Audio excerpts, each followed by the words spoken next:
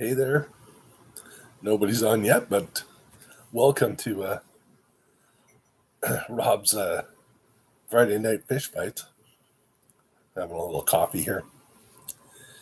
I finally got everything all set up. I see there's somebody on. Welcome aboard.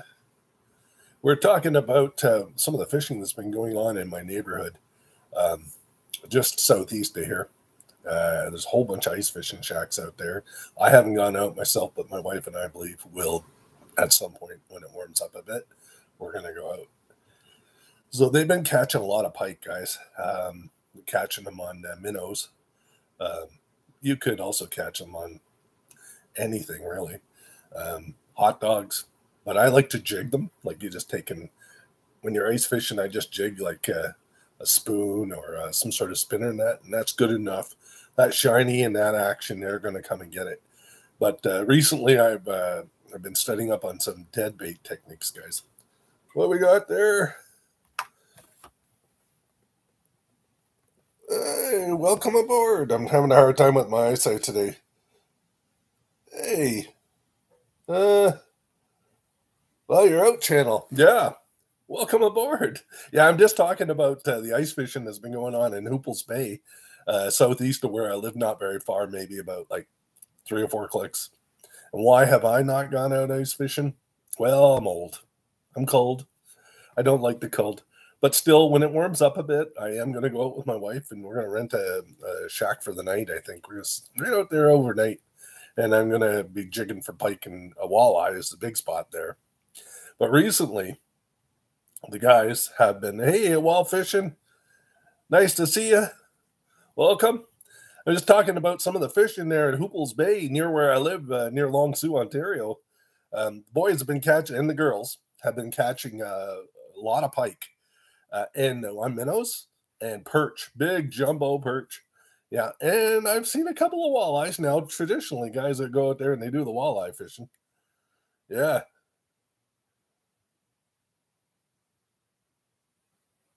Well, no, not minus 71, but it was minus 45 with the wind chill here this morning in the eastern Ontario. And we're in the south part of Ontario, like northern Ontario, like Kirkland Lake this morning. It was minus 40 with a wind chill factor. Was no wind chill factor. It was just dead air at minus 40. And minus 40, either American or Canadian, it comes out to the same thing, guys. The metric system and the Fahrenheit actually meet up at minus 40. Yeah. Well, I'll tell you, I didn't go out in this cold. My wife is out right now. She's gone to Ottawa shopping, of course. But no, I haven't stepped out. I think I took, well, that's not true. I keep a container of roughage, coffee grounds and peels of potatoes and things like that. And I put it in my garden or in my composter. I went out there and oh my God, last night, the wind chill was minus 39. The wind was howling and it was cold. And I went, I don't know if I'm ever going to get back on lake fishing again. But I know that in August, not August, April, I'm going to be targeting the carp and catfish and any other kind of fish that might bite my line. But at that time of year, so many things are out of season, guys. I do have a March trip planned in Cornwall, Ontario for walleye and brown trout, lake trout fishing. And that is probably going to start to happen around the 25th of March. I'm going to try and do a few videos. Yeah, minus 2, yeah. Oh, Northern Ireland. Hey, that's where my lineage hails from. You know that? Yeah, I did my DNA ancestry in Northern Ireland, so I can relate. Yeah, minus 2, and yeah, that's a nice day here in the middle of winter. It's been a mild winter except for these last 2-3 days. Last 2-3 days have been like, oh my God, unbearable.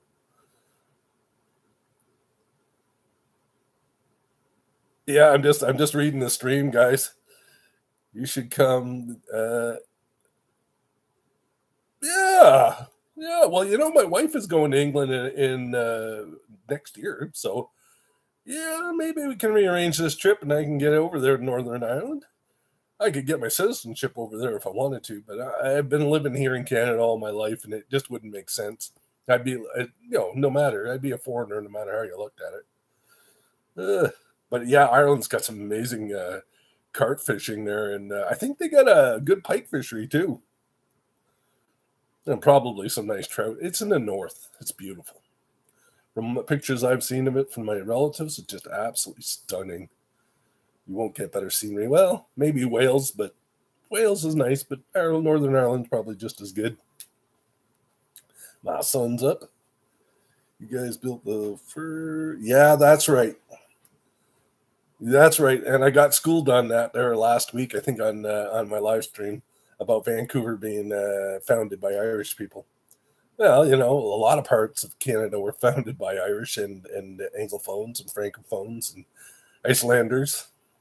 Icelanders in Manitoba, who settled that part of Canada for us. Now they are our fellow Canadians. Okay, I found out the names. Oh, their names for me. Oh, you should see it at work. They have other names for me too. Oh yeah, I'm a pretty laid back guy, guys. I like my fishing. It's more therapeutic. I see I got a third viewer. Welcome aboard, whoever you are. You're always welcome here. Just having a chat about the fishing in Hooples Bay, and I got sidetracked here on a nice conversation about Northern Ireland. A lot milder there than it is here, especially today. Today it was like this morning. It was like minus 45 when I woke up, and even though I got good windows, there was ice on those windows, and it's unbelievable. It's melting now, and the temperature. Okay, the temperature has risen. It's a minus 18 or 20, somewhere in that ballpark right now. But by tomorrow, we're getting 2 degrees Celsius. I got a lot of snow on the roof here, guys. We've had blizzards. We've had snowstorms. We've had cold temperatures. It's been quite a wild ride. And we haven't even got to the snowy season yet. That usually starts about now and it continues on till about the end of March. So yeah, it's like, and I'm getting kind of cabin fever, guys. I want to be out there fishing, at least for catfish anyway. But like I say, early March, and depending on the weather, if it gets nicer earlier, I'll go. See, walleye are still in season at that point, and I can go and fish a couple walleye, and maybe I'll keep one out of, I'll catch dozen, but I'll keep one small one that doesn't have eggs in it and that. And I know it's like pre-spawn, but you're going to get a male or something. I'll take a male, but I won't take a female with all those eggs, One, at this time of year, I don't even want to take too many. It's like, it's still in season, guys. But, the conservation part of me, I want to leave some fish for other folks to enjoy and catch. But in that spot, I'm telling you, I've caught some real swanky fish. I've caught like muskie, pike, walleye, lake trout, rainbow trout, and brown trout, and channel catfish, and carp. I don't think I've caught anything else there, but, interesting. And that's down at the Robert Sanders Power Dam in Cornwall. So you want to Google it and search it out. That is quite a body of water there, and it's good. And the hot dog works great on the catfish. I haven't caught anything else on it, but I imagine they could probably catch a pike or a muskie on there. There's a lot of muskie in there. Fast water. Muskie love that fast water. I'm just reading some of the feeds there, guys. Be patient with me. While I was out. When you were a kid, when we were kids, we used to get a lot of pike on bacon. Really? Huh. Well, carp will take bacon too, but I say that's a little pricey for my bait range. I'm more into the pack bait, like molasses and the oatmeal and corn and gritty corn meal and stuff like that. That's what I like to use. It's cheaper, but the bacon, yeah, it'll work on catfish too. I've seen it. Hot dogs. I haven't caught any hot dogs. I haven't caught any carp on hot dogs, but I know some guys who have, but I haven't been fortunate enough. I've caught it on corn, artificial lure, worm, that kind of thing. I've had them take a lure. They'll chase a yellow lure. I had a chartreuse yellow lure, and I was casting for pike, and I got a carp, and it sucked it in too. So it was a hungry bugger. but it must have looked like a giant piece of corn or something. It said, I'm not letting that one go away. Of course, I put the carp back unharmed because what am I going to do with that? 20-pound carp. I'm not going to eat them. No. Nope, nope, nope. I like the walleyes and the pike and the perch and stuff like that. And trout, of course.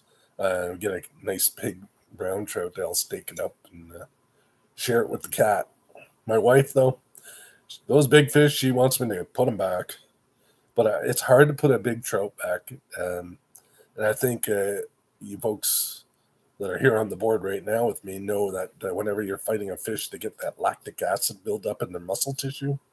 And the bigger the fish and the longer you fight them, the less chance they're going to have a survival because of that fight. So you got to keep that in mind. So if you got a big fish and you've been fighting them for a long time, if you can keep them, it's probably best. It's sad and disappointing that you catch monster fish and you can't put them back. But the reality is that fish is probably going to die anyway. So certain types of fish, like I know that I think large walleye, if you catch a big walleye and you've been fighting him for any length of time, you might as well keep him because you put him back, he's going to die. It's going to expire. The stress and all that acid in the muscle tissue is just going to be more than it can overcome. It'll actually freeze its respiratory system, the gill plates, and to stop breathing. Yeah. Fishing. I'm just reading some of your past posts. I've been bad at following along. Okay, please forgive. I want to do some ice fishing bad. I've never done it really, I've done it, and I don't want to do it bad. Of course, I've always done it the hard way, with no shelter, just out on the ice. And when the wind gets howling, boys, I'll tell you. Mind you, in March, it's quite nice because you drill a hole, and you just jig for pike. You just like that, and man, you get some good size pike. Yeah, and especially in March when I'm ice fishing there. I've done that with the wife, and we've got some nice pike on the St. Lawrence River. And Lake Sessakinnica in Northern Ontario, not far from Kirkland Lake. We've also done the likewise, and I caught some nice pike on that lake. That lake is super shallow, guys. So if you're ever going up towards Timmins, Cochrane on that 11, and you see Lake Sessakinnica on the right-hand side, I fished that lake. It's really shallow, and a lot of private homes around it, so access is difficult. So I wouldn't even go off the road looking for it. There is a public access point, but I don't know where it is. And like I say, it's a little lake. It's got some interesting fish in it, but nothing too crazy. And they're all jacks. I've never caught a big one there. In the St. Lawrence, though, boy, I've caught some monsters. Seen people catching a lot of walleye with the Maps lure, with a worm trailer. Yeah, Xander in Europe, yeah. Yeah, I was wondering. I saw the Xanders. I said, hell, that looks like a lot like a walleye. They're a little different, though. They got a bigger head, it seems. But I imagine if you filled them, they're probably pretty much the same fish. I think the Xanders like a little bit more brackish water. I'm not sure. Walleye prefer the moving water in that, but I've caught them in brackish water before. But they like their cover. So during the daytime, you find them underneath weed covers in shallow lakes or deeper in clear lakes. They'll go deeper, like maybe around 20 feet or so, and they'll stay down there, and you can catch them. Not usually in the afternoon, but just before dusk, they start getting active, and early in the morning, of course. Yeah, the MEPS is amazing. You wouldn't believe it, but MEPS has a 0, right? The tiny, tiny one. And one night in Long Sault, I threw that little MEPS out just for a lark, just to see if anything would grab it. And I caught this monster crappie. Like, this crappie had to be like 3 pounds. It was like huge. I put him back. And then about 10 minutes later, I got an awful smash. An awful smash. It was a moonlit night. I remember it well. And I fought for a good, I would say 25 minutes with this fish because I had light line on. I only had about 8-pound test. And that 0 MEPS black spinner, or it might have been a number 1, but it was tiny. And a little tiny hooks on it. And I thought, whatever I've got here, I'll be lucky to get it in. So anyway, I eventually got it in. And what it was a gargantuanic walleye.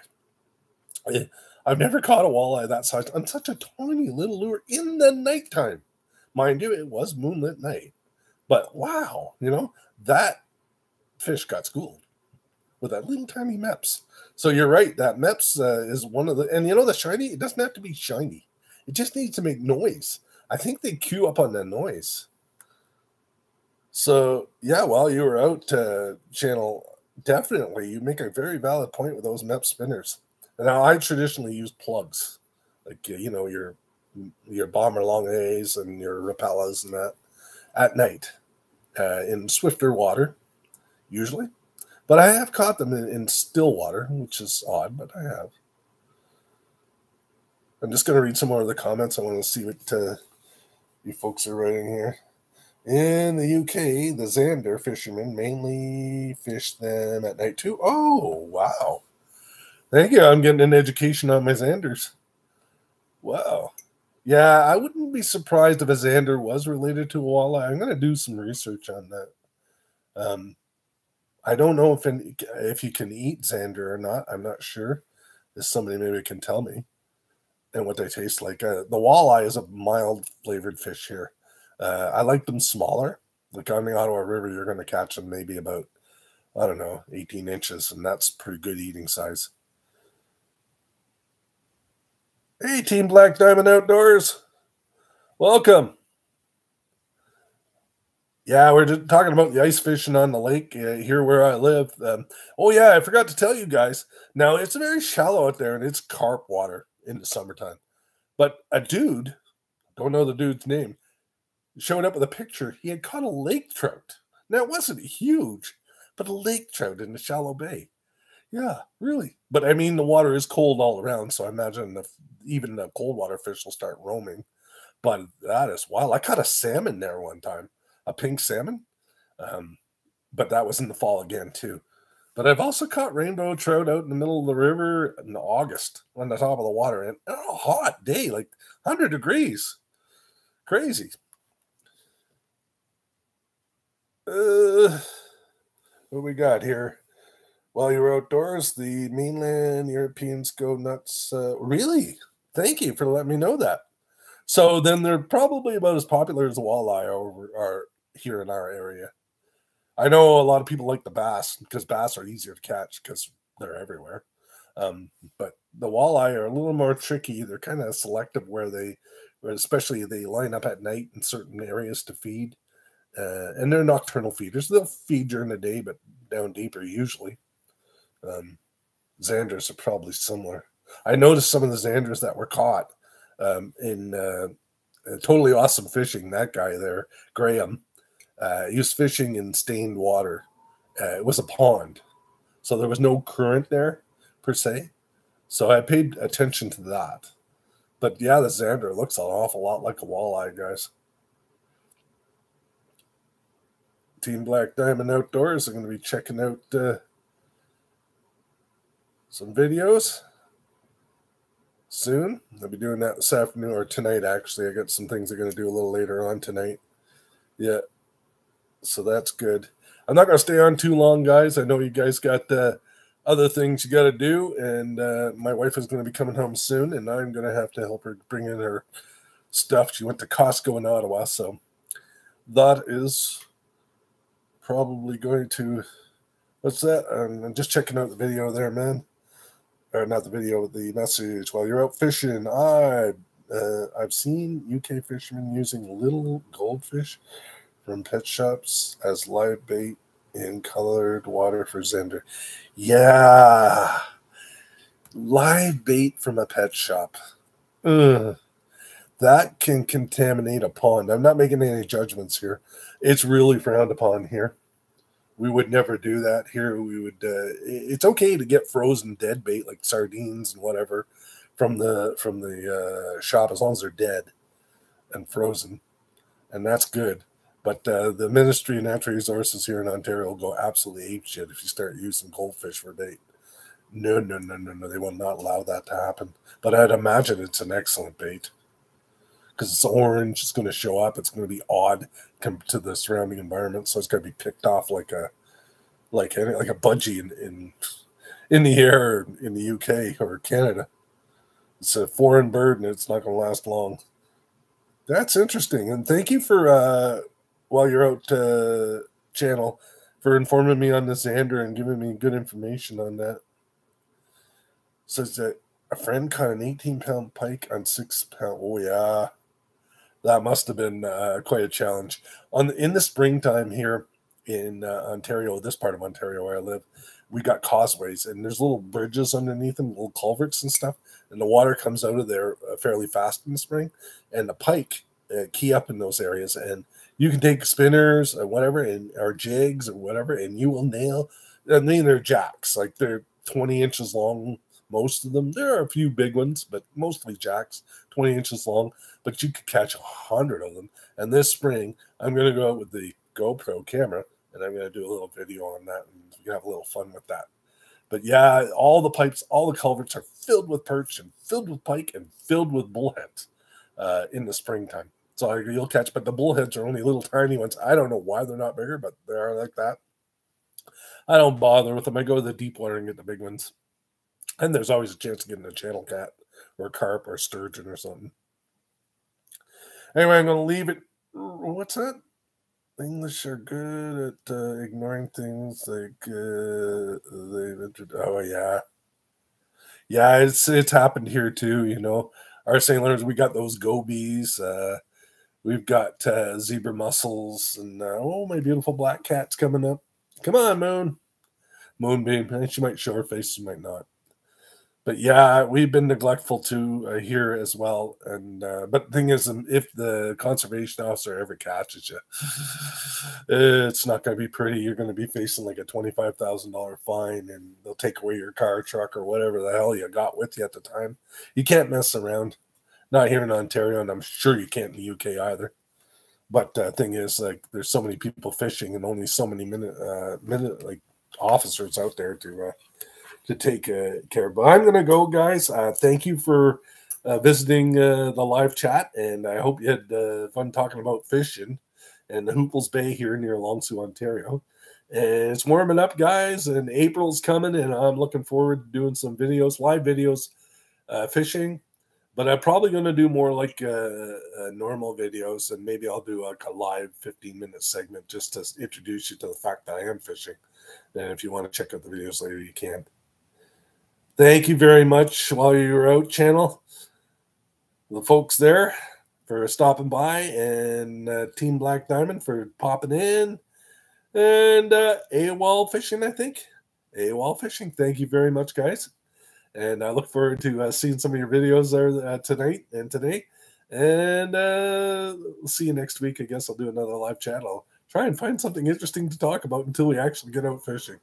Take care, everyone.